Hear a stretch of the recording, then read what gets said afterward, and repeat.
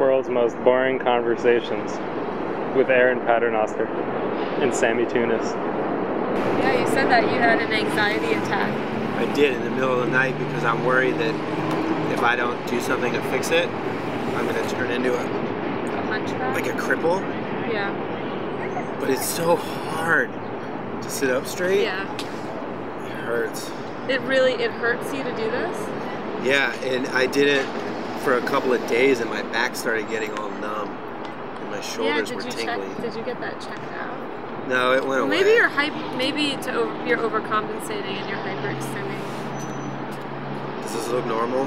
It does look normal, actually. It feels terrible. Well, no, it doesn't. Like, just relax your chest a little bit, yeah. Why don't you go to a professional, like a chiropractor or a... Because it's a scam. I don't know. It's like quitting smoking. You just have to... Willpower is the only way to do it. No, they can give you exercises. No, they're not going to give you a back brace. There are exercises that you can do. They have like my friend has like a wedge, and like there's all these weird things. What is that? I don't know, just like different exercises. My neck feels fine. You have pretty good posture. Do I? Comparatively, yeah. Comparatively, because you have terrible posture. Why? You walk around like this all the time.